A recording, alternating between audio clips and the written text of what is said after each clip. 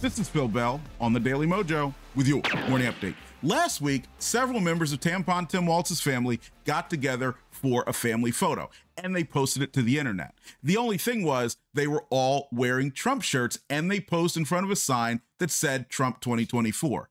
As you can probably tell, that warms my heart. But it started to make me think. How many times have you heard someone say, "Oh, I love President Trump, but I couldn't have his bumper sticker on my car"? Or, "I love President Trump, but I can't wear a MAGA hat because I'll get attacked or I'll get yelled at"?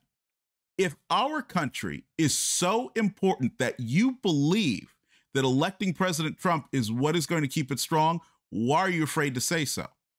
If you believe that free markets and individual liberty are what make this nation great, why are you afraid to say so?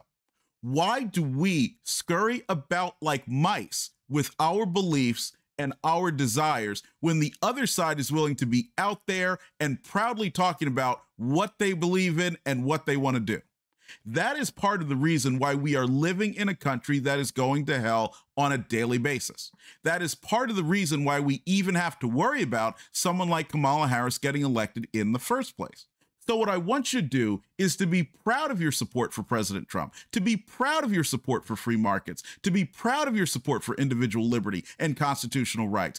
I want you to be as strong in your beliefs as the Tim Walz family members who support President Trump openly. And what I also want you to do is to go to the Daily Mojo, download the smartphone app, and enable notifications. That way you will not only be up to date on the latest craziness coming out of Washington, D.C., but you will have great information to share with others when they ask you why you believe what you believe in. We'll see you tomorrow, and I hope you have a great day. Phil Bell's Morning Update is only on the DailyMojo.com.